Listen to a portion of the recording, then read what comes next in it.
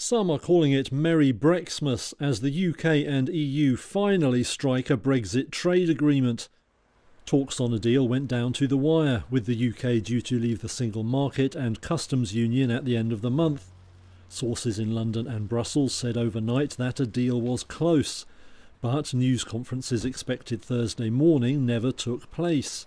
EU sources said wrangling over fishing quotas was to blame, only for a deal to finally get over the line.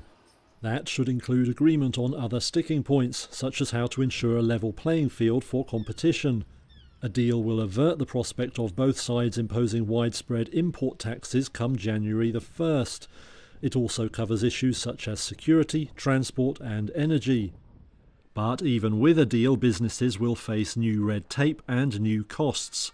Further disruption at ports seems certain.